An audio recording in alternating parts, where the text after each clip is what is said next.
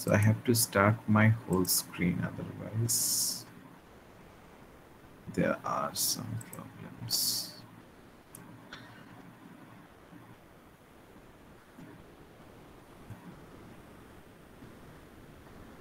You can see my screen, right? Yes. Okay.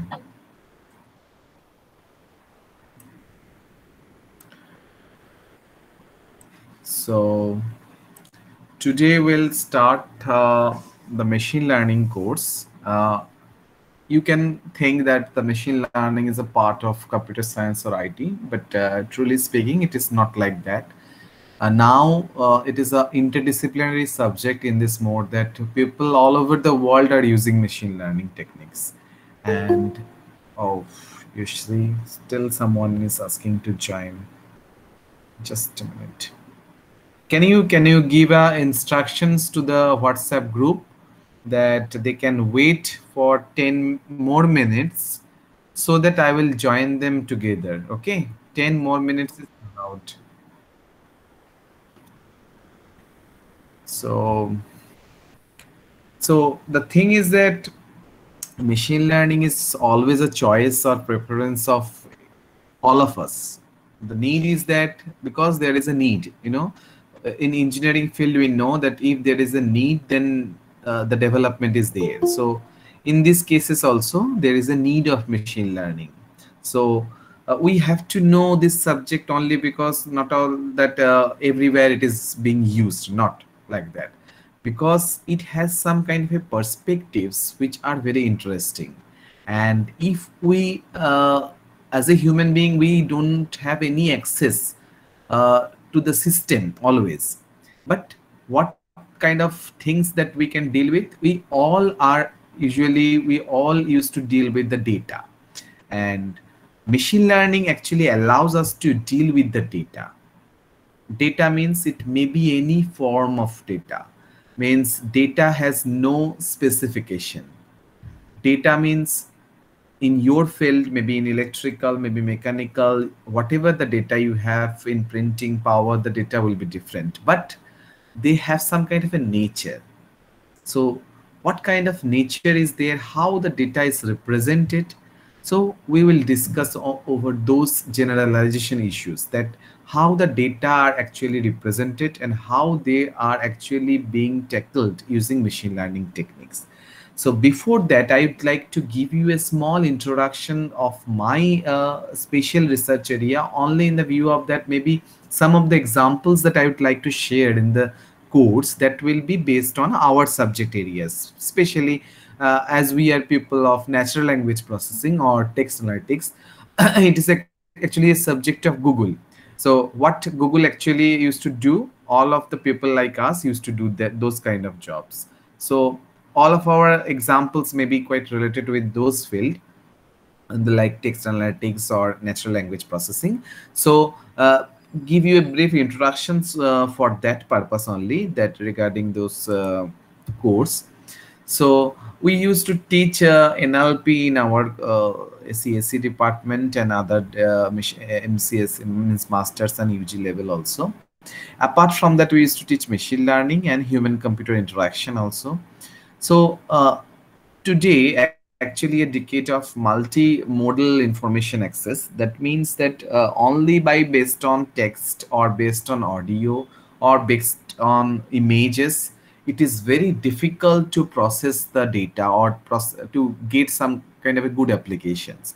So the people are trying to think that whether we can merge the modes, means whether we can extract the information from audio, text, video, image, and so on, and then can get a complete set of information from all the modes, and then we can use some kind of a ML or DL technique to get some kind of insights of the data. So that multimodal things are becoming very popular in this decade, and I hope in future, maybe after 2 or 3 years later, you will see also that the multimodal systems will be available in the domain of internet.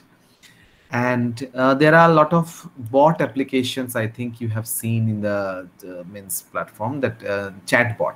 You cannot even imagine that you are talking with a friend or you are talking with a person who is actually a computer machine you do not know.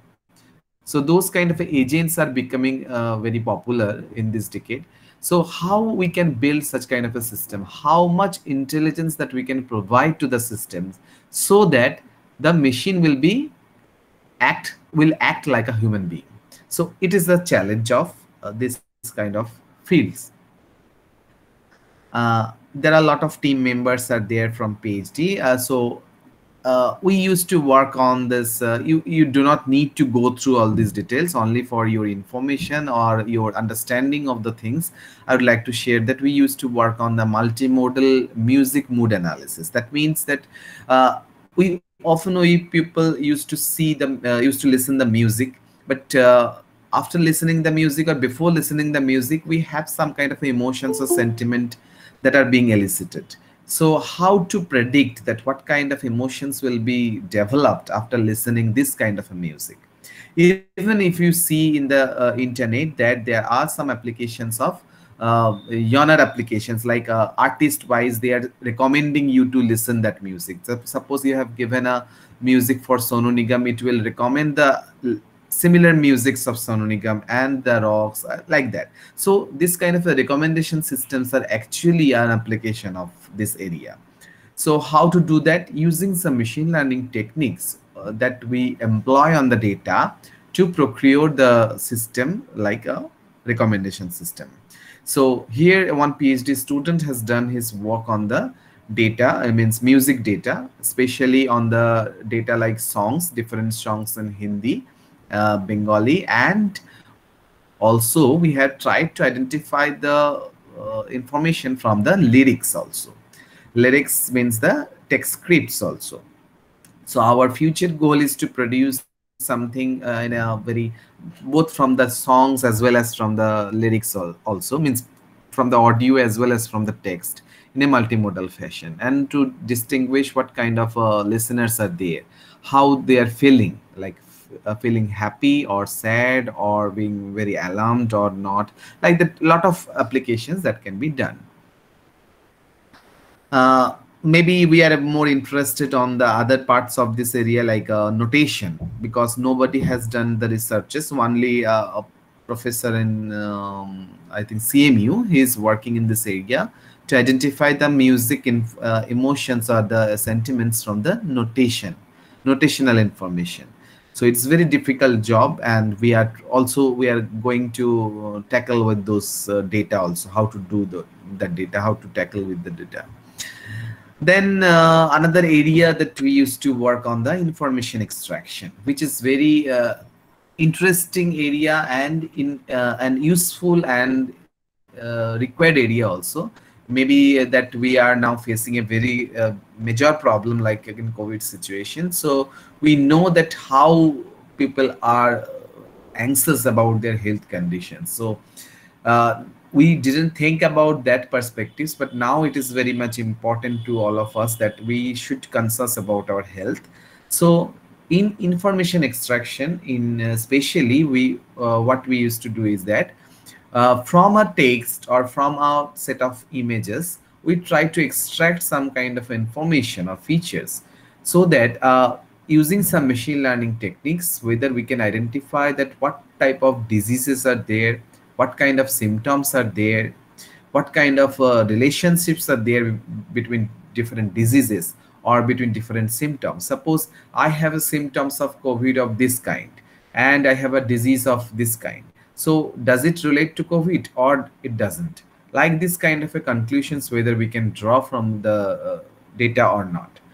Then this is actually a task that is called medical concept identification. We used to do this work with the professor in NTU Singapore. So the main idea is that to identify the concepts from the documents or the text, and then assign those concepts with some kind of a category. Category means whether it's a disease or drug or human anatomy, like that. Because categorization is an important part of machine learning, because always in machine learning we do not without classification or categorizations we cannot predict anything, sometimes in most of the times even. So that's why the categorization is a important aspect, not only in healthcare, also in other tasks also. And relationship extraction is also part of that. Suppose I have identified a lot of categories, but what are the relations, what are the correlations between those categories? How we can identify a very important features so that we can distinguish the two categories? Because in machine learning, you know, the separations of the data or objects into different classes is the problem, and sometimes it is a very difficult job.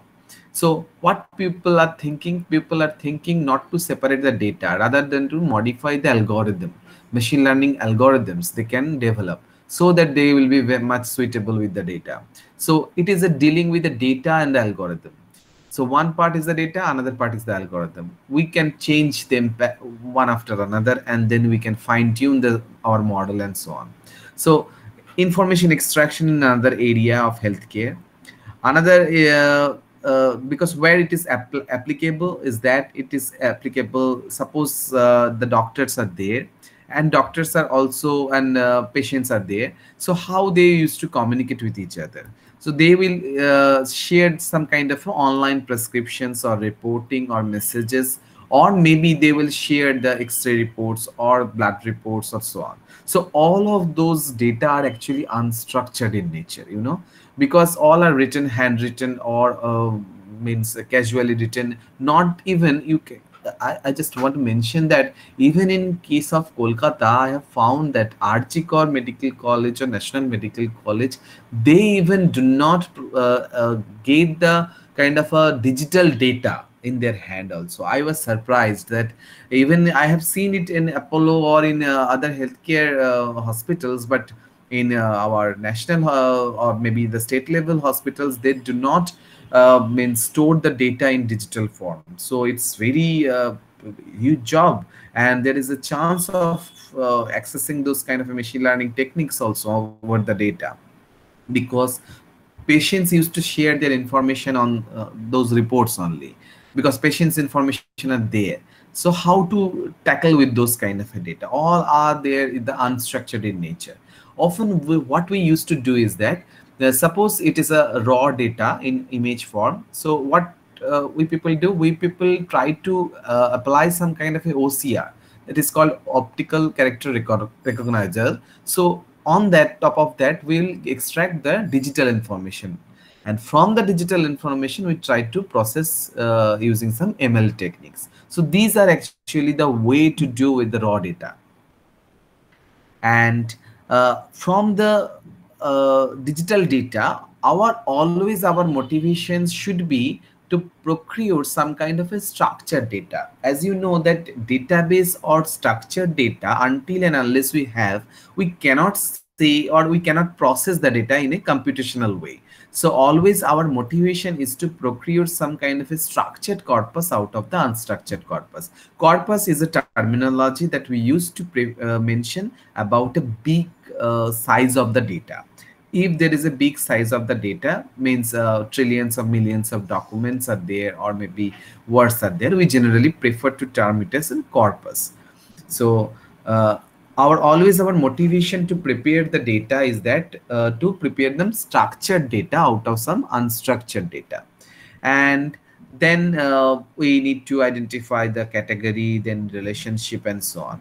Even we can our ultimate motivations to go to some applications, like recommendation system is one of the applications areas where people used to rely on the system, that okay,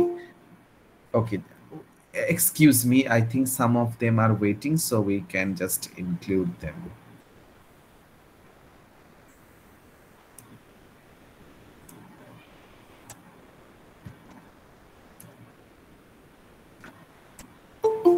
Oh, someone is still there.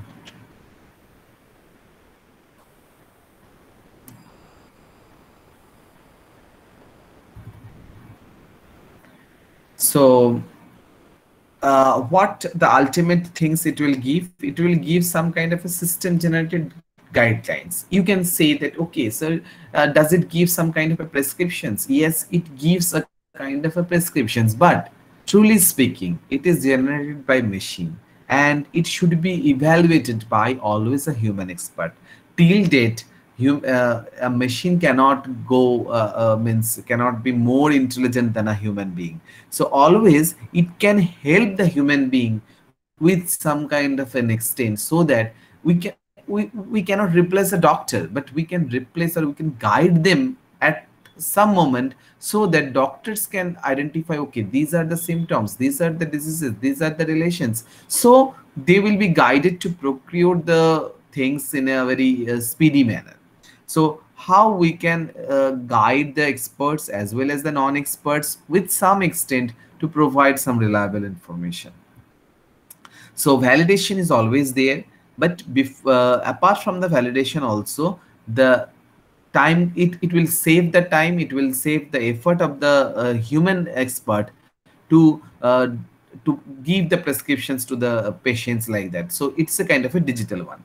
Then other one is, I will not explain because it is a if there is a huge amount volume of data, we in different means epics in Indian literature, we need to process that.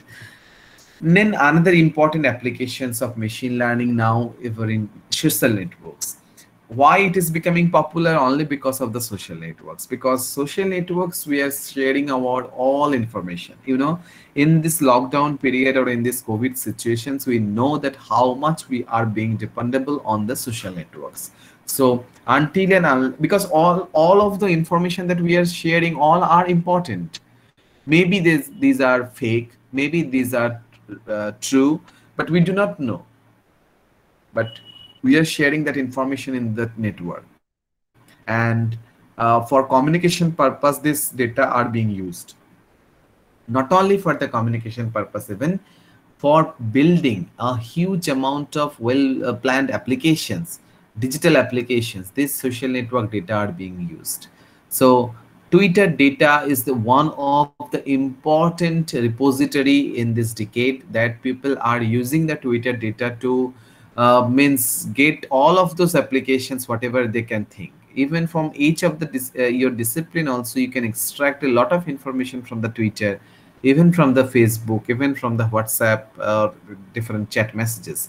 WhatsApp and Facebook, they have some kind of restrictions, but Twitter, till date, we can say that they are much more free in getting the access over the data. So how much data we can accumulate from those Twitter, and how can we utilize them for procuring some kind of applications for machine learning? That is the decade that has come. Means now we can see a lot of applications that are available, all are mostly based on the Twitter data.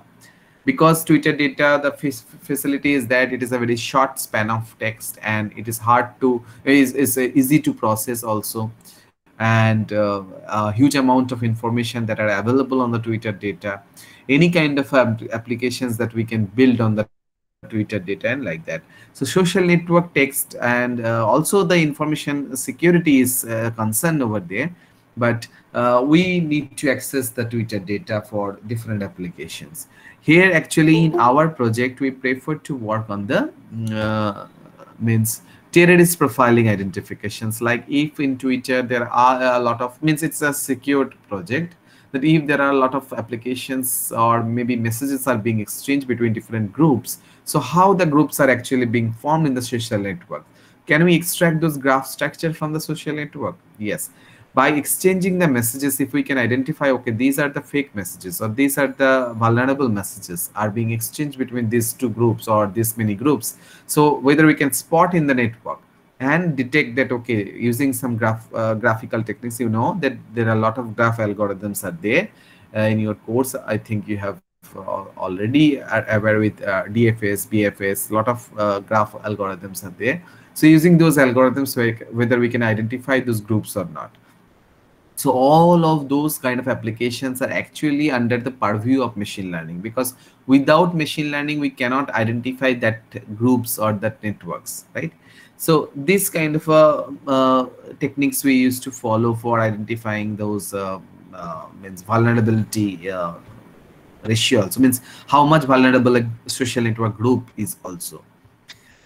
Then this is an important area also in case of ours is in this decade is called code mixing, because all of us we know that in chat, especially in WhatsApp, in messages, always we used to mix our languages.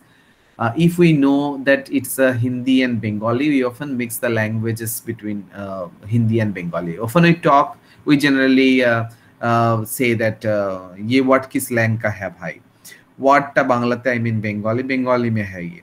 That's a lot of quote mixed things we used to do on the text, right? So this is a kind of a new generation of the language.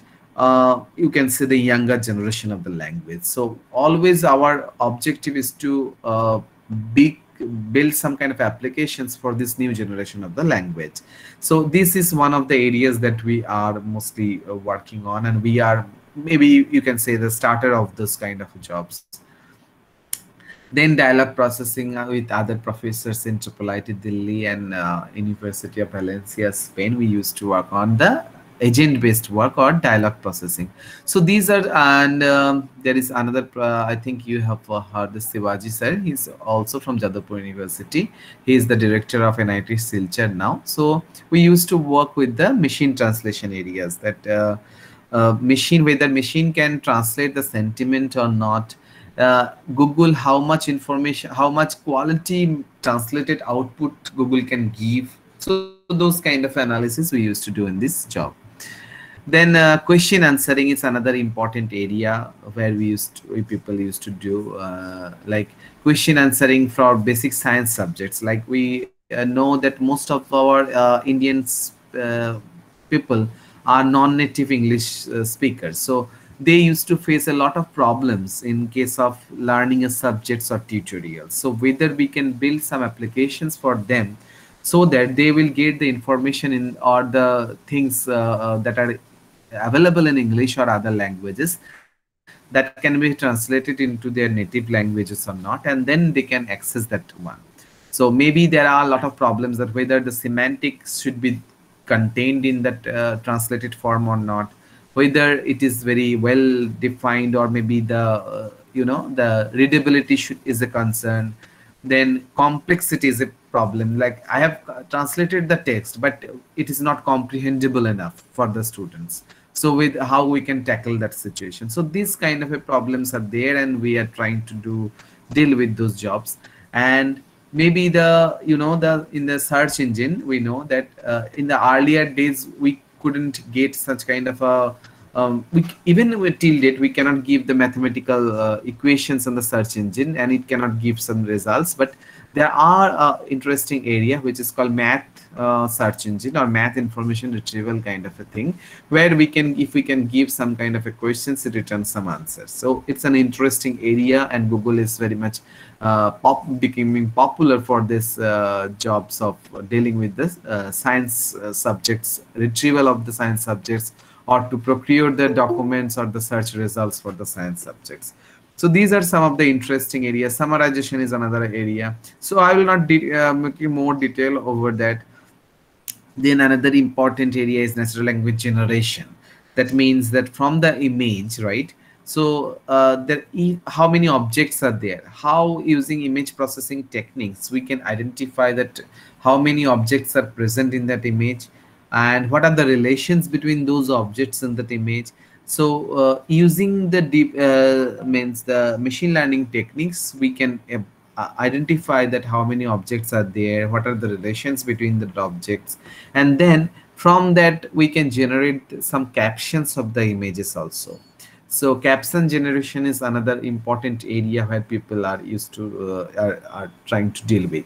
So these are some of the important applications of machine learning. Then another like citation analysis, psycholinguistic, speech area also a part of the machine learning where people are interested with.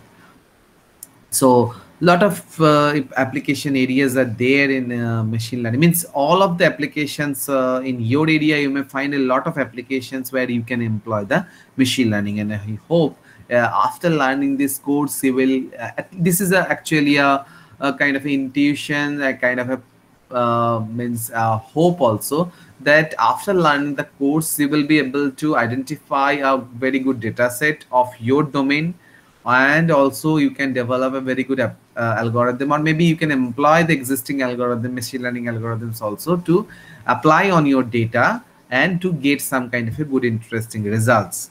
So this is an expectation. With these expectations, I would like to start the formal the theoretical background of this course. So we have a lot of projects over this period, and one project is from DRDO, and another is with DST, and lot of minor projects are also there.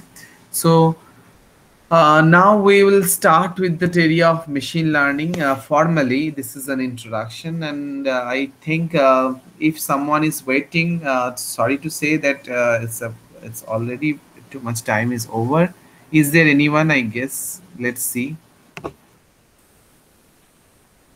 Okay, one person is there only. So can we start? So machine learning, so give you a roadmap of the course is also there. Suppose there are three parts we'll try to cover. First part, oh, someone is still there. First part, we'll discuss about the basic backgrounds like introductions, categories, applications, data, and features. Especially this is the terms that you have to remember, that what is data, what is feature, what are the evaluation metrics for doing the evaluating the results of the model, and so on. So model, this kind of a terminology you try to means grasp by yourself, so that it will be easy for you to comprehend the later part also.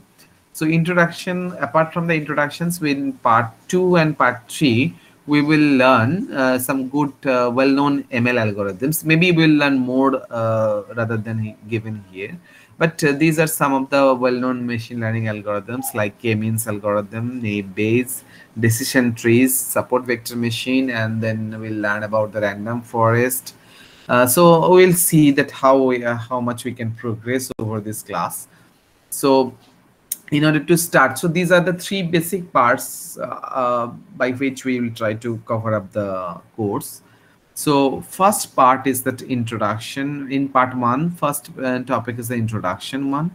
So machine learning is a buzzword we know for a few years, past few years, and the definition is given by Arthur Samuel in this way, is that it enables the computers to learn from data. That means there should be some kind of a data, maybe a raw data, maybe a formatted data, maybe unformatted data. That is a different issue, but data should be there. And computers, or computers means the always the algorithm. Computer means nothing but a computer. Computer cannot do anything. Computer algorithms used to learn from the data, right? And they try to improve themselves without being explicitly programmed. So this clause is very much important. Without being explicitly programmed. That means that for each of the data or data instances or data objects, we should not write the program, right? Even in C, in Java, whatever the languages we know, in computer programming languages, we cannot use it for the every instance. If there are 3 lakhs instances are there in a data, so how to identify the programs for 3 lakh instances? It is not feasible and not at all means a job of human being. So how can we do that? So that is the insights of machine learning, is that by knowing some kind of a label data, or maybe some kind of information in terms of features, if we can identify that these data instances are similar to them, then we can group them, or we can cluster them, we can categorize them. So without doing explicitly program to each of the instances, by learning from the data, the algorithm tries to improve themselves. That means from the data it gets some knowledge. An easy example is that suppose in your class 1, you are not given with all of the things that you are doing at this age of 22 or 3, right? That means what? At that age, you were given some kind of inputs to your model, and you are becoming trained over and over years to see that how the people are actually behaving, so that I will behave like that. How the history is going on, so I will give the answer of the history in this way. So this is all about the learning process. So where from this learning process is going on? By some example data. In all of our environment, there are some example data are there, and we are learning each and every moment by looking at those kind of example data. If it is the example of right thing, okay, so I have a guess that okay, this is the right, this is wrong. Maybe in the other student, the things will be a vice versa, but we are learning from the environment in this way. So machine or computer program will, or algorithm, sorry, not program, actually algorithm will try to learn from the data in that way. So if these features are common in most of the data, so we can group them. If based on the other features, if these are the instances are can be grouped, so group it and make it a different section. So in this way, they try to categorize the data or cluster the data. And important thing is that prediction, because how this prediction comes from the data. Once we learn something, that means we have some kind of a knowledge. So learning something, we get knowledge. So as a human being, we have this concept, as it is same for the computer algorithm also. So once we supply the data, it learns from the data, it gets some knowledge, and once you are you are giving some kind of a new instances, it can predict. You see, it's very interesting, right? So from the knowledge, it tries to predict. So how much knowledge it gets, it is a question. But from learning the data, it gets some knowledge. Like from learning the machine learning course, we will get some knowledge. Similar way, by learning the data, we'll get some knowledge.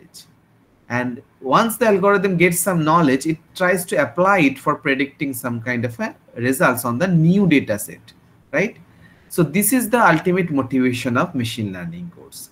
Because once we have data, we will apply some machine learning algorithms. Machine learning algorithms will be will get more knowledge, or will be fine-tuned based on the data, and then it tries to predict some kind of a output on the new data. Whatever the work we used to do, all about the machine learning algorithms are based on the mathematical models and statistical models. So truly speaking, that mathematical and statistical knowledges are actually required if we want to proceed with the machine learning algorithms. Because all of the algorithms, the fundamental of all the algorithms are based on the either mathematics or statistics. Because without that, we cannot arbitrarily guess our data. Because as a human being, we have a lot of intuitions, but who will prove that our intuitions are correct or not?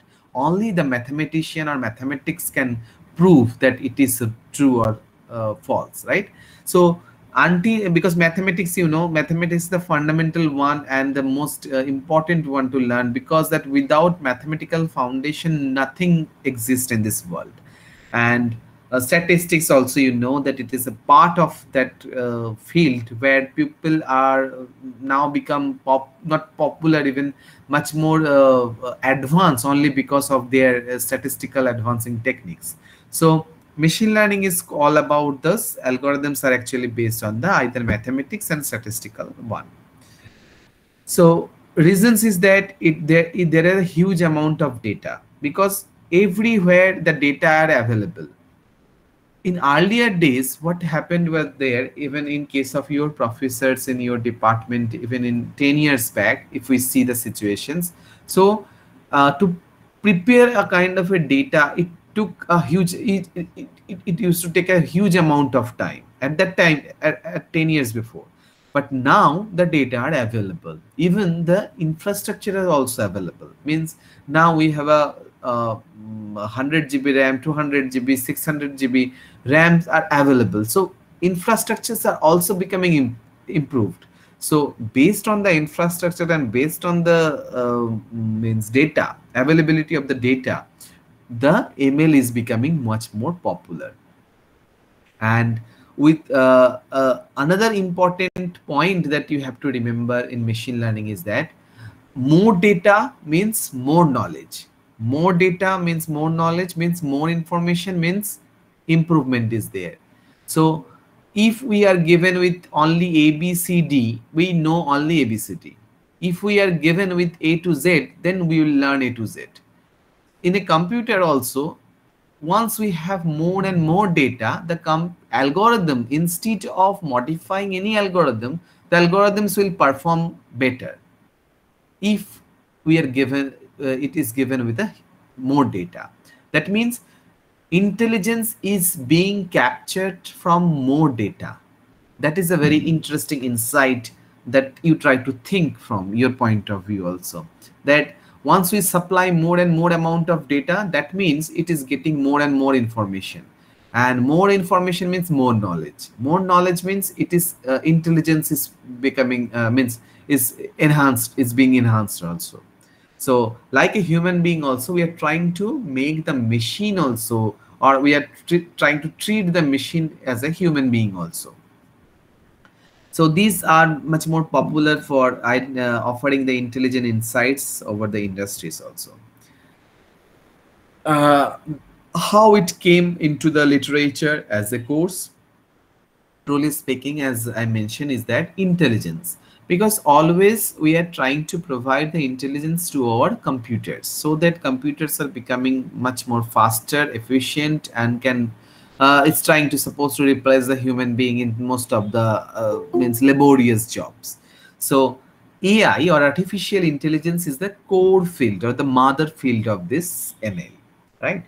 And machine learning is a kind of a an application subfield of the AI, because machine learning is a part of AI.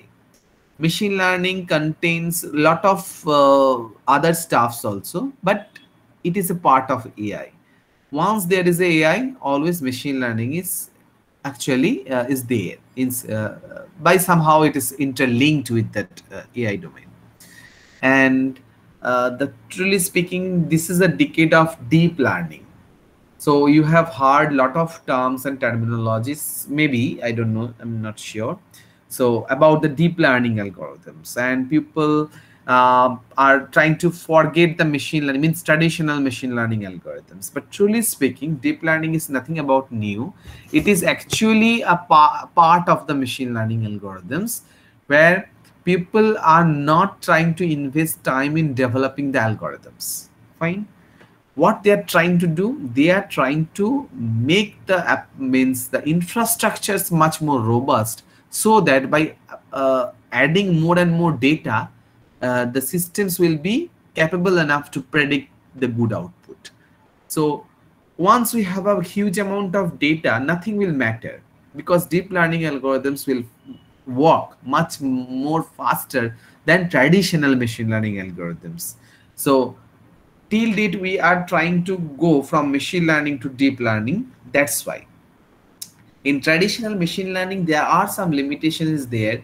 Even by applying or supplying a lot of data also, the algorithms do not perform much more than the deep learning algorithms. And another utility is there in deep learning is that in machine learning, not utility, I would rather say that it is not an utility, it is a drawback also. That is a perspective, because from my perspective it is a drawback, because in machine learning actually we have a scope of human intervention to select what are the important properties of the data. Properties like we generally term it as a features. Data features about the data instances, or features about the data object, right? So in machine learning, always we have a chance to deal with the, as a human being we can deal with the raw features. we can fine tune the features. We can identify how to identify the important features, how to identify the relationship between the features, how to tune the systems based on those features. This kind of a scopes that we have in machine learning is not there in deep learning, because deep learning sometimes acts as a kind of a black box where we just give the input and it tries to do the feature classification, feature extraction and classification jobs by itself only, by the algorithm itself or the infrastructure itself only, and then it tries to predict. But in case of machine learning, we have a chance to interpret. So from the drawbacks point of view, I'd like to say that in deep learning, maybe the if once the infrastructure is there, once the algorithm is very good, then we can rely on the deep learning, because until and unless we have enough data, we cannot apply the deep learning. So this is the drawback of deep learning. Another drawback is there is no chance of human intervention. And once we confirm that if we do not have any kind of a human intervention, we cannot guess that what kind of a system is there, how they are becoming, how we can improve the system. Fine. So in case of machine learning, these advantages are there. Another point of the disadvantage of machine learning is that even after supplying a lot of data, some of the algorithms are working much more faster and better in some of the data set. Maybe for other data set or huge amount of data set, the performance is not at par with the deep learning performance. So for that purpose, people are nowadays are going in the direction of deep learning. But truly speaking, it has a dead end also. Why there is a dead end? Because once we cannot interrupt in between the algorithms, where there is a lot of disadvantage of the system is always there. So what Google is planning to do is that they are trying to make some kind of open source packages for making the deep learning applications. I think you may hear the name of the TensorFlow. So TensorFlow is a kind of a deep learning architecture where we can provide the means data, and we can modify their modules or their codings, their platforms, their features parts also we can modify by according to our need. So for that purpose, deep learning may get a different directions if Google successfully can produce or procure the TensorFlow algorithms properly. Otherwise, traditional machine learnings are till date are very much popular. Fine. Now, after the introduction, I would like to say that what type of, just a minute. Excuse me for 1 minute, huh? If you don't mind. Someone is asking. যেটা বলছো সেটাকে আমরা অন্য algorithms দিয়ে deal করতে পারি, আবার যেখানে মানে কোন কোন কেসে কি কি ধরনের অ্যালগরিদমস ডিল করব এটা পড়লে মনে হয় অনেকটা ক্লিয়ার হবে আর কি। স্যার মানে আমাদের ম্যানুয়াল কারেকশন মেথডস, মানে সাপোজ কোনো একটা জায়গায় অনেক কিছুই করছি কিন্তু একটা পার্টিকুলার জায়গায় মেশিন কিছু ভুল ইন্টারপ্রেট করছে, তো আন্ডার দোজ সিচুয়েশন মানে হিউম্যান ম্যানুয়াল যাতে একটা কারেকশন মেকানিজম, সেটার কি কোনো স্কোপ আছে? হিউম্যান কারেকশনস করার স্কোপ আছে, মানে মেশিন একটা প্রেডিক্ট করে দিল আর হিউম্যানের একটা কারেকশনস আছে, সেখান থেকেও তুমি একটা গেস করতে পারো যে অ্যালগরিদমটা কতটা বেটার হচ্ছে আর কি। আমি আসবো একটার পর একটা আসবো, হিউম্যান কারেকশনস কিভাবে করি বা ইভ্যালুয়েশন মেট্রিক্স গুলো কি কি আছে তার জন্য। আচ্ছা ঠিক আছে, একটু ওয়েট করে যাও, মানে আমার মনে হয় পার্ট 1টা হয়ে গেলে অনেকটা তোমাদের কাছে অনেকটা ক্লিয়ার হবে, তারপর আমার প্রচুর কোশ্চেন আসবে আর কি অলরেডি। ঠিক আছে, সেগুলো তখন একটা একটা করে আমরা করব আর কি। ঠিক আছে, শুরু করি? Yes sir. Yes sir. So categorization is one of the important task of machine learning. So if we divide the machine learning algorithms in different cases, based on the cases, if we can just differentiate the algorithms, so there are mainly two types of algorithms are there. One is called supervised algorithms and another is called unsupervised algorithms. So what we mean by supervised learning, that means unsupervised learning is that we do not know what kind of classes our data instance belongs to. We do not know.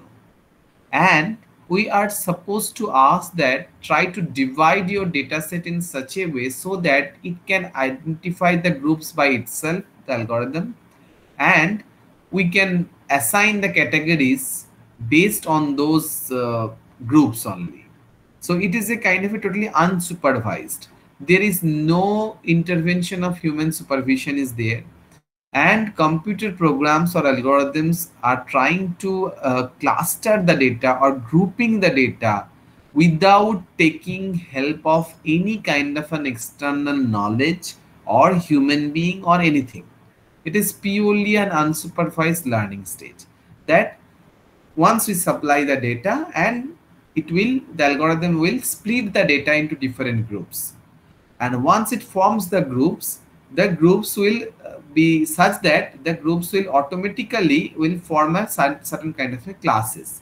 The groups are there, maybe there are misclassified members should be there, but at a certain point the groups are there and the groups will be classified accordingly. So ultimate task is the classification, but we do not call it a classification, rather than we call it a clustering. Clustering means grouping of the data objects. We'll see one by one. And another part is called the supervised learning. So what is supervised learning is that means if we are supplied with a human level data. Human level data means we first suppose that human beings are much more intelligent than a computer. So if our data is tagged or categorized by some kind of a human being, that means that data is a very gold standard data and accepted data. So once we build our machine learning algorithms on those human level data, so our algorithms should learn like a human being. So that is the motivation of supervised learning. That if my teacher says something, that means it is true. Not the case. Once I can also give you false information, but the thing is that because once the teacher is knowledgeable in the machine learning field or any AI field, that means once we supply any kind of a new information for machine learning or AI also, teacher can give the answer. Like that in supervised learning, once we supply the label data to them, the system will automatically try to predict which one is correct. So from the human level data or gold standard data, generally prefer to call it a gold standard data or human tag data or label data, it tries to get the knowledge and tries to predict the results on some new data. The new data is may or may not be labeled. If it is labeled, we can check the accuracy. If it is not labeled also, we can predict the classes also. Did you get the idea?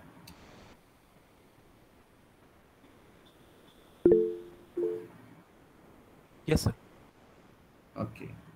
And supervised learning actually is divided, not actually divided, actually it is a kind of a intuition to divide it into two types. One is called the classification level of problems, another is regression types of problems. So based on the problems, actually this supervised learning is divided. Not actually it is divided, but based on the problems, actually it is divided. Classification is a problem where there are fixed level of classes are there. But regression is a kind of a problem where fixed set of classes are not always possible to assign. Suppose if I would like to ask you that how much happy you are or how much sad you are, you cannot say that how much happy means in what scale I want to say. I say that you try to scale your happiness in from of 0 to 10. So that you will mark that I am 9.5% is happy. Like that. So always our data set cannot be labeled in a discrete way, that happy or sad fully. Maybe I am happy with an intensity of 5% or sad with an intensity of 2% or maybe 9%. So once we do not have any fixed set of classes for our data set, we have some kind of a scores. Scores means a continuous valued scores, 0, 0.5, 2.5 and like that.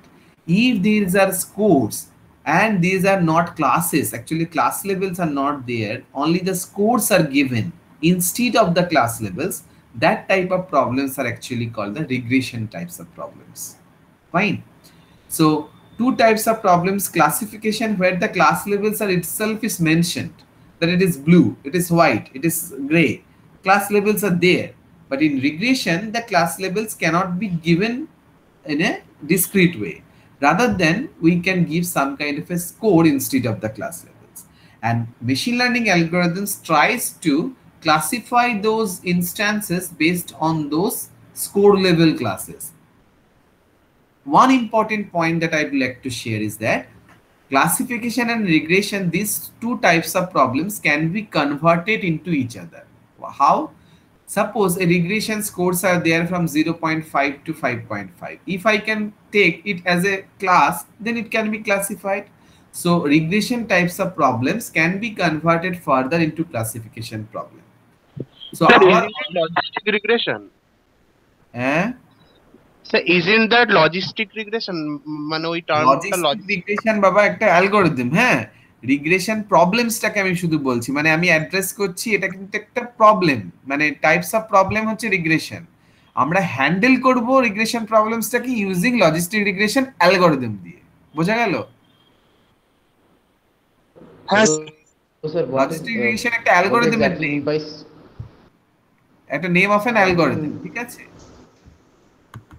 Hello sir, what do you mean by score labels actually? Like we are given labels are in a bandwidth like 0 to 20, something like that. Yeah, scores are like that. Suppose in some of the data we cannot give a fixed level, that it is a class 1, class 2, class 3, like that. Instead, we can give some kind of a score, 0.5, 0.6, and that is the final scores, or consider as a class also.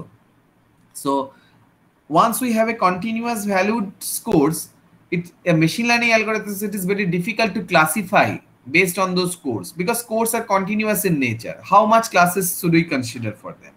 So for that purpose, we generally prefer to apply some kind of a regression classifier, like logistic regression, linear regression, Gaussian regression, lot of methods that we apply on that. And then finally we conclude that okay, these are the scores, and based on the scores, this is the result. But my point is that regression problem can be converted into classification problem also. Even if there are continuous scores are there in the data as a label, but we can divide the scores into different ranges and assign the class label to each of the ranges. Fine. Suppose 0.5 to 1.5, I will give class 1. 1.5 to 2.5, I will give class 2. Like that, we can assign the class labels also on the data.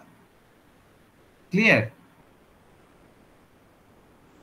Yes, sir. Sir, for example, let's say that I have to predict the madhyamik result of a school. Okay. So given on the past data, so what will we use? What method are we going to use here? Yes, suppose pass and fail. Suppose pass and fail is a fixed classes, right? Yes. And suppose based on the marks, like in physics, chemistry, history, mathematics, lot of scores are there. So we cannot classify the students in terms of the scores, because it is a huge classes are there, means huge number of classes are there. So instead of the classes, if we can those classes are actually classified by the regression types of classifier, and once it is done, so new data once it is come, so we can predict the scores also for the new student. And once these scores are given, so based on the scores, we can classify that whether the student will fail or student will pass. So there is a kind of a prediction that based on the data, the algorithms will try to learn whether a student given a marks, they will pass or fail. So this prediction, if we want to do on the new data, so first we have to build the applications on the label data. And label data, the scores are there, the scores of different subjects are there. So we can build the classifier on the regression classifier and can apply that. But this is a very costly jobs. So what we can do, we can just segregate the students based on their scores into different classes, pass and fail, and then also we can train the system accordingly. So classification and regression is a very slight difference is there, and we can convert the regression types of problems into classification and can predict that whether it will fail or pass. Okay, I will see one by one. I'll show you the exact part of that. Sir, I had one question. Yes. Sir, in classification or in regression, the algorithm is kind of like we use the statistics of the previous data to make new predictions for the new kind of data. And in clustering, we can kind of assume like if there is a graph or like a geometric space, we kind of put all the points that are close together into one cluster. But sir, what about the like reinforcement learning? Yes, I'm coming one by one. Just a minute. Only 2 minutes you will learn what is reinforcement algorithm. Just wait. Fine. Only after 4 slides the things are there. I will just do one by one. Okay, sir. Okay. So supervised learning algorithm, the AI system is presented with the data which is labeled. Try to remember that. Supervised means there should be a label data. It means that each data is tagged with the correct label. Each data means each data object or data instance, whatever you can say, is tagged with the correct label. And our goal is to approximate some kind of a mapping function. So this mapping function is actually sometimes called the kernel function. So always supervised learning algorithms, the goal of this mapping function so that it maps the input data to some output variable. Means based on the training, it tries to predict the class on the output data. Suppose that here is an example is given that we are supplying the machines for learning that which email message is spam and which email message is not spam. We are continuously supplying the data, and the system is learning from that. Then once the new mails are coming into the system, so it can automatically classify or categorize that which one is spam and which one is not spam. So it enables the machine to classify based on the label data. Label data means we are supplying the data along with the tags, that is it is not spam and it is spam. So this along with this labeled information, the system is being trained. And once a new data which is unlabeled is coming, so it can predict the label. So from input to output, this mapping is actually being drawn by an algorithm that is a supervised learning algorithm. Fine. Next, as I mentioned that there are 2 types of algorithm. One is classification and another is regression. Classification means there is a output variable which should be a fixed type. That means suppose red or blue, disease or no disease, like that a fixed category is there. But regression is a problem where output variable is a real value such as dollar or weight or rupees, like that. Did you get the problem now? Did you mean the difference of the regression and classification? These are actually based on the problems. These 2 types of algorithms or learning algorithms are divided. So you know we're given with an example also. Sir. Yes. Is regression similar to interpolation? Because like yes, some way you can also imagine, but interpolation is also applicable in classification, because once we have a mapping function, that mapping functions is actually based on an interpolating function. Okay. So it is also applicable to classification also. So regression has a bit of difference with interpolation. Yes, it's a bit of difference with the interpolation in that sense. Here actually you see that the regression kind of a problem, the real numbers are there. Suppose 2.5, 3.5, 5.5, a continuous values are given with the data. Not a fixed set of classes are given. Yes. Like in case of classification problems, like in dollars or weights. So there is a continuous values are there for each of the data. Suppose I will ask you to prepare a data set on the weights of different students of different streams of your stream. Suppose someone is 50 kgs, someone is 40 kgs, someone is 30 kgs, someone maybe 60 kgs, like that. Okay, so this is a kind of a data, but the label is actually discrete. Sorry, it's a continuous one. Did you get the point? Yes, sir. Is real data, actually a continuous valued data. So this is a regression problem, and if we want to classify a student, and if we want to predict the class level of a student, so it is also a continuous score it should give. But my point is that continuous scores can also be converted into a classified score also, if we can fix those ranges by our manual means intervention also. We can convert the problem of regression into classification. So just try to remember it, not necessarily you have to think by putting your head in that way, but try to remember that the regression problems can be converted into classification problems also. We'll see how it can be converted. Okay, sir. Thank you, sir. Okay. And unsupervised things, you know, there is no labels are there. We do not know which one is dark, which one is which category it should belong to. There is no information prior. It is totally untagged data or unlabeled data. So AI system is presented with the unlabeled data, uncategorized data, and without any prior training. The system algorithms act the data without any prior training. In supervised algorithms, there is a kind of a phase that is called training, because by applying on the label data, it tries to get trained. But in unsupervised learning, there is no phase of training. So what it does, it applies on the data and it tries to identify some kind of a groups. So groups means some kind of a clusters or based on some underlying distributions of the structures, it tries to predict the group. So by what properties, or by depending on what kind of features it tries to make that group, so that depends on the algorithm itself. But truly speaking, in earlier days, there was no scope of supervised algorithms even, so our machine learning algorithms were there. So first starting was there is the unsupervised learning algorithms. At that time, people or statisticians or mathematicians were trying to develop their own algorithms which are actually suitable for their data.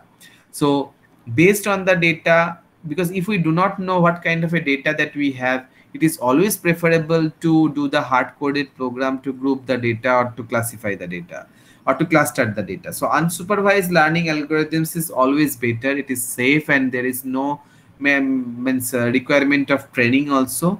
But you know that till date the infrastructures are available, data are available, and even the label data are becoming available. That's why supervised algorithms are becoming popular.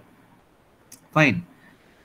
Then another classification of unsupervised algorithms even means, like supervised algorithms classification and regression, unsupervised algorithms are also are shown from two different perspectives.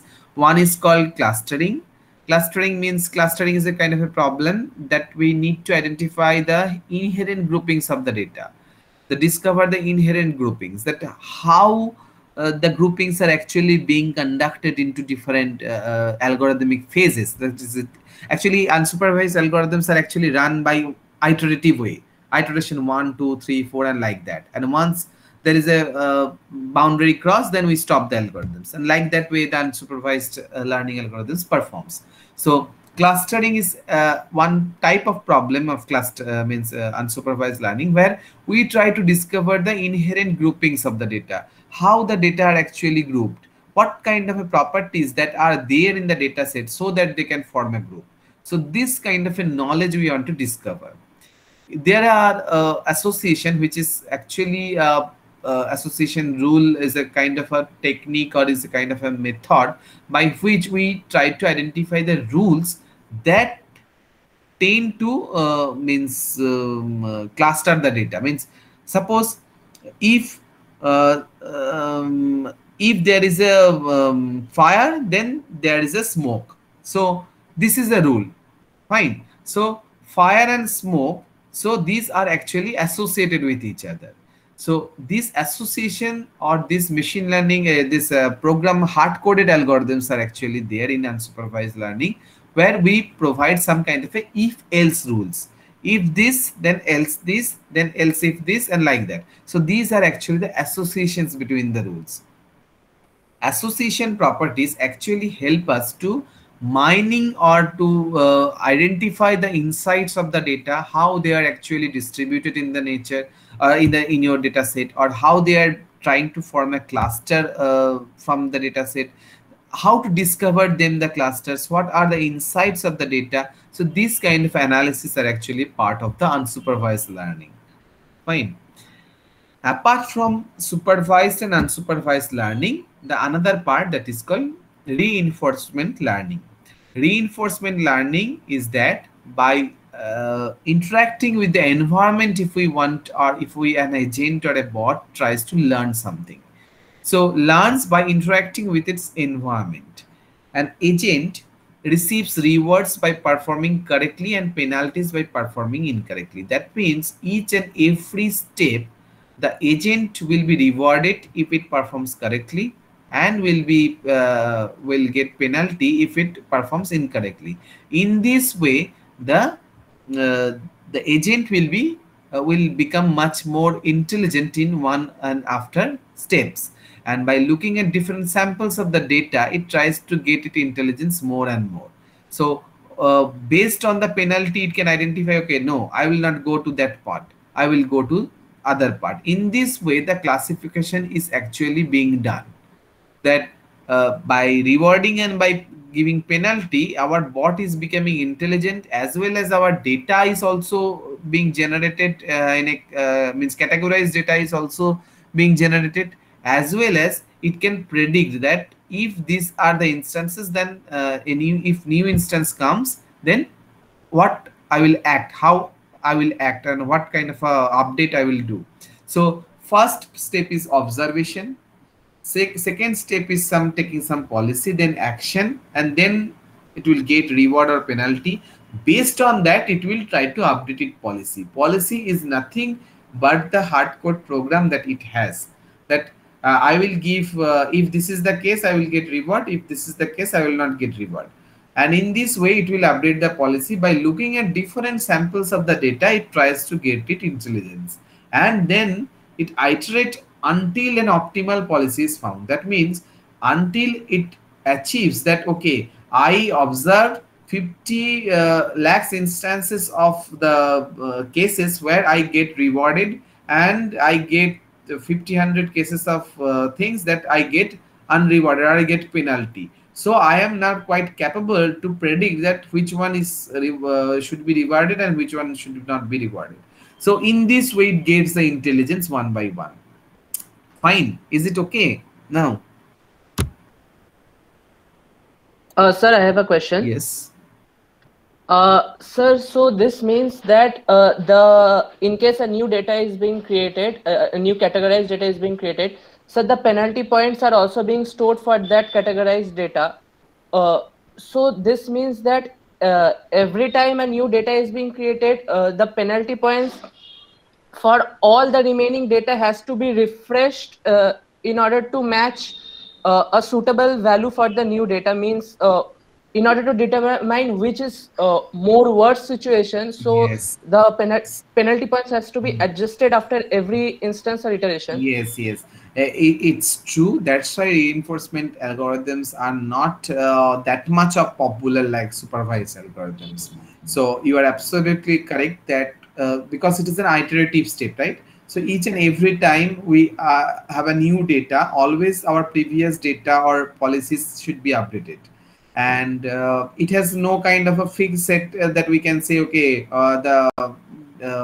but truly speaking, there is a kind of a saturations or a kind of a optimality is there. So optimality can be found by these algorithms, where we can assure that, okay, once the new data will come also, it can perform 60% of accuracy. That we can assure you. Did you get my point? Yes, sir. Yes, sir. Okay. So maybe it is not endless way, but we can assure that it is an optimal solution for that. Optimality can be assured. no problem is there. But you are also correct that each and for suppose for 10 instances I have identified and 11 instances of different new one. So I have to update the policies what we have taken for the 10 instances previously. That is required here. Okay, sir. And sir, since this is so much memory intensive, Yes, so yes. what is the application means why we will use reinforcement learning means because Yeah. if we have to make decisions in a short time means we need to do Yeah. it faster. The thing is that there are some cases where it is very difficult to collect the data, truly speaking. Suppose in medical domain especially, suppose I need to get the data from the patients where they have a stomach problems, fine. So once we go to the patients and if I ask them, maybe he is in bed rest, he cannot give the answer, right? Yes, sir. Some other patients, there may be some salines are going on, they cannot give the answer, fine. So lot of problems are there in real life scenario to collect the data, right? So what this reinforcement algorithms help in that way, suppose if there is a fixed set of reports are there, right? For those patients the reports are available, right? So from the reports the agent will try to get the knowledge that okay, if this is the report then we will say yes, and this is the report we will say no, in this way. And if yes, then the patient is being recovered, and if no, the patient will not is being recovered. In this way it tries starting predicting one by one after another, because in this domain especially the data acquisition is itself a very tedious job. Did you get my point? Yes, sir. Where the data acquisition is very tedious job, there only the agent based system or reinforcement algorithms can only help us. Okay, sir. Okay, because in suppose some satellite information, okay, because it is very difficult to collect the data from the satellite or even from the Jupiter, right? So Yes, so from there we have to process the reinforcement learning algorithms, otherwise there is no way. Okay. okay, sir. Sir, but then what is the difference of this with the classification? Because in classification as well, if we make a wrong guess or a wrong estimate, then we are penaltied, and then we have to correct the weights or something to adjust the classification. No, I didn't get your question properly. Sir, like in reinforcement learning, what we're doing, if the agent is making a decision, like let's say a yes or no decision, and then it is making a decision that is wrong or like bad for it, then it is getting penaltied. So it is correcting the decision on the next trial. And in classification as well, like let's say we are doing a cat and dog classification. If we do, like if we classify a cat as a dog, then the classification algorithm is also getting like penaltied because of the wrong result, and it will update the weights so that it classifies the cat as a cat in the next try. So what is the difference? No, the thing is that dynamicity is not being incorporated into supervised learning in that way. Actually, the thing is that suppose in supervised learning, once the training is over, we cannot change the that step. Means we have to refresh the algorithms, or you have to start the algorithms by writing in refresh, means new algorithms we have to write, right? Training phase once it is over. But in case of reinforcement learning, this always the training phase is going on in a dynamic way, right? I think is it clear, or you need more explanation on that? Because in a classification here also the classification is going on, in reinforcement also the classification is going on, but there is no kind of a such training, no. Okay, sir. So like a recommendation system, will it be a classification system or a reinforcement system? Recommendation system is a combination of both, because recommendation is more about the reinforcement learning actually, because based on the feedback of the users or environment, it tries to tune the system, right? Yes, so it sir. is a kind of a reinforcement in that sense. Okay, sir. Okay. But there are a lot of supervised applications also in recommendations in music or those parts.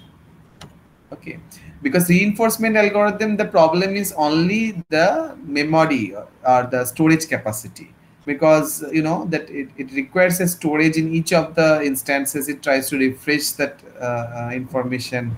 Existing policies, it can be replaced. So a lot of memory requirement is there in case of reinforcement algorithm, and within a single chip it is very difficult to embed that algorithm, you know, in a feasible way. So that is the main issue over here.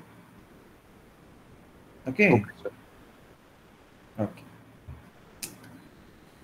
So there are applications there. So applications of machine learning is all over there. Like in reinforcement algorithms. So you know, there are kind of a, you were asking about the recommender systems. You see, it's a kind of a clustering based algorithms only, but you can apply the reinforcement over here to make it more intelligent, right? Clustering is actually being done in at the background, and then reinforcement can be done on the from the input side, means the user feedback. Okay, so anything you can do by your observation or your requirement. So machine learning is actually the core part where the unsupervised, supervised, and reinforcement all are there. Basically, the game theory or game applications, the reinforcement algorithms are very much popular, because the new gaming applications, you know, that all are based on the reinforcement learning algorithms. Then robotic applications like navigations of the robots in space or in satellite, then real-time decision making where it is required, then skill acquisitions. Skill acquisition means learning a new skills on how to develop the skills. That kind of applications, the reinforcement learning is popular. Supervised learning is popular in case of image classification, fraud detection like fake news detections and so on, customer retention, diagnosis, health classification, advertising. Regression types of problems are helpful in marketing, weather forecasting, then life expectancy prediction. Whether in case of unsupervised, there are two types. We mentioned that clustering is again useful for recommendation marketing, customer segregation, because clustering is a very fast step to get a very good insights of the data. So always people, because recommendation and this kind of a marketing jobs do not require a huge amount of data. With a very small amount of data, it tries to predict what is the result. So in those cases, clustering algorithms works much faster and performs very efficiently. So in that case, we employ them.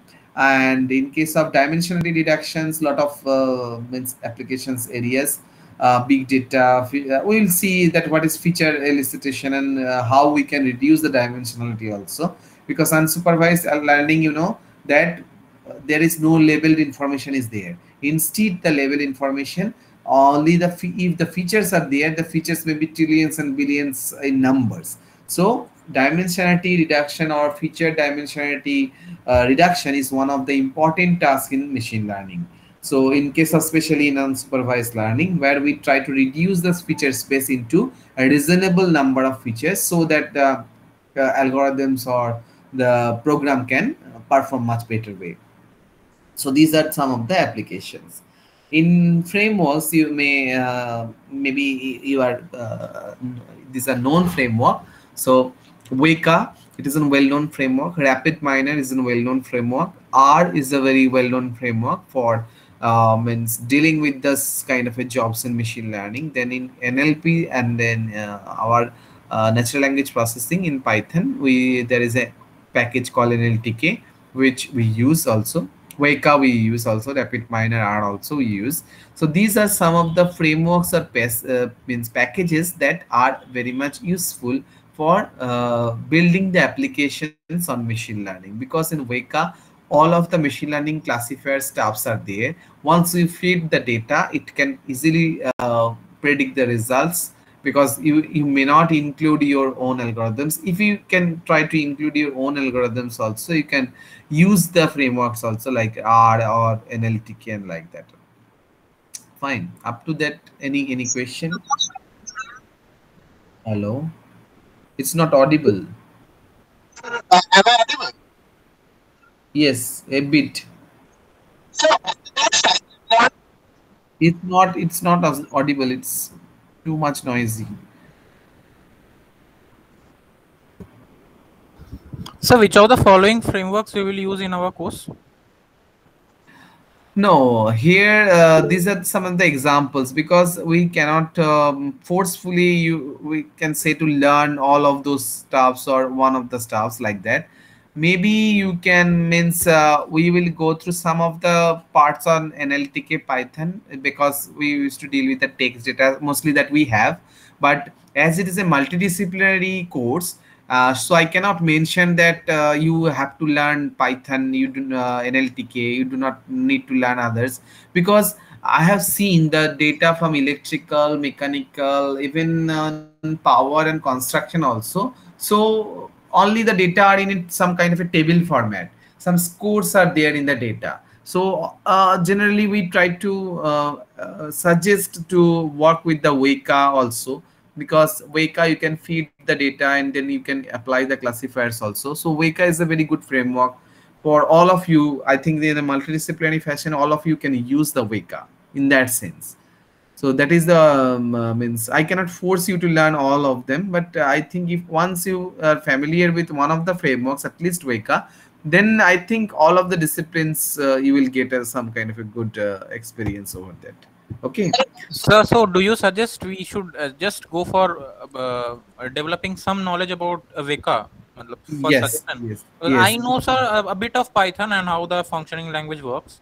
I don't know about Weka. So should I just... Okay, no. Python, if you know also, so using Python, you can extract the data and then you can apply in Weka also. No problem is there.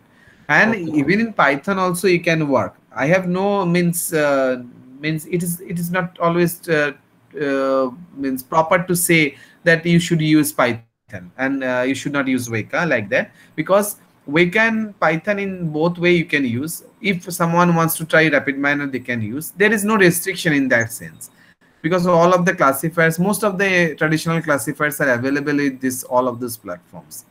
But in Weka means most of the classifiers are there. That's why you prefer. And in Python, always we used to code because we used to deal with the text and other images also. So generally you prefer. Okay. So I think there is no sessional one. And so one more thing, sir, do you suggest any reference textbook or the PPT is sufficient? I think PPTs are sufficient, and if you want to read textbook, then I will suggest one of them, but it is too tough, I guess. I think for you to read, because you know, that is means core machine learning, lot of mathematical stuffs are there. You may not get anything, you may be frustrated over there. That's why I just try to suggest you to go through these slides first. Then after taking the course, then you try to go some books also. I will recommend those books also, and you will then you try to cover it up. Okay, Otherwise it will be very frustrating, because sir? you will see a lot of mathematical equations, you will get lost. Yes. Sir, will we learn about the mathematics, like the Yes, base this is an important question. Yes, it is an important question, that try to learn the mathematics, statistics, and bit kind of a mathematics and statistics, and mathematics like linear algebra, matrices, and those things, and statistics like correlation, variance, and those parts. You try to learn by yourself, so that it will be very easy to cope up with the course.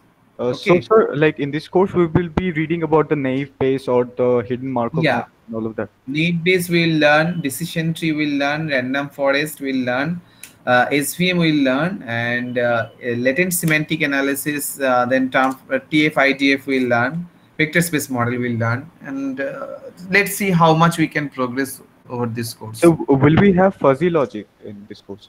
Fuzzy logic, some of the portions we'll try to cover also, not more. Okay, sir. Okay. Fine. So I think today I can stop here because otherwise it will be too much for you to grasp with. In the next day onwards, I think I will start the data and feature because it is very important part. And it is the part of machine learning actually, data and feature selection. So we'll go one by one in a very minute manner so that it will be easy for you to grasp also. Because conceptually first you have to clear, then you try to think and then employ the algorithms and develop the algorithms also. Okay, so I think we can stop here. If you have any questions you can ask, no problem. So one thing I have a request. So if the previous seniors have not faced a optional paper like this, and we don't have previous question papers of this subject also. So while during the course, can you please give some sample questions and something like that so that we can prepare for the semesters as well? Sample questions are maybe from my part. Sample questions are there, and I think I have taken chemical. I think chemical. Okay, so if you could please share share some question papers, because we have no idea what is going to be asked in the exams, because other subjects we know, but this no is exams totally you have a something new theory. for us. This is theoretical papers. You have to write something, right? Okay, sir. Okay. So we should go through the chemical engineering. So we will find papers on this machine learning there. Yeah, chemical engineering previous year one batch was there, I think, in open elective. Okay, sir. Any other question?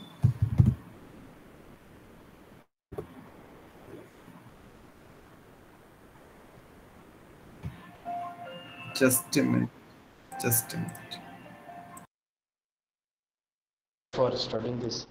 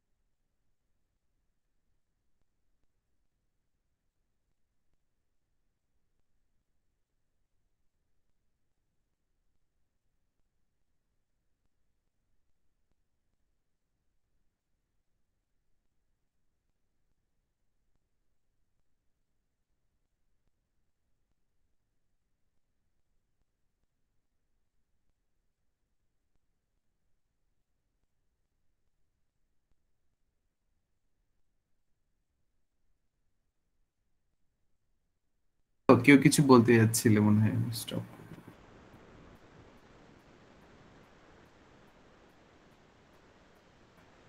Yes, because at least 2-3 classes I want to see. Then you can also make your convenient time and I can conduct the class. First 2-3 classes is very important. In other days, actually, what happens is regarding some other schedules are mixed and a lot of hurriness will be there. It is very difficult to comprehend, even for you and even for me also. Okay. So that's why first 2-3 classes, then one algorithms will be there in a day, so you will get one by one, not an issue. Any day we can conduct. And evening time, if you are free also, I can take the classes, no problem is there also. Okay. Any more question? So I can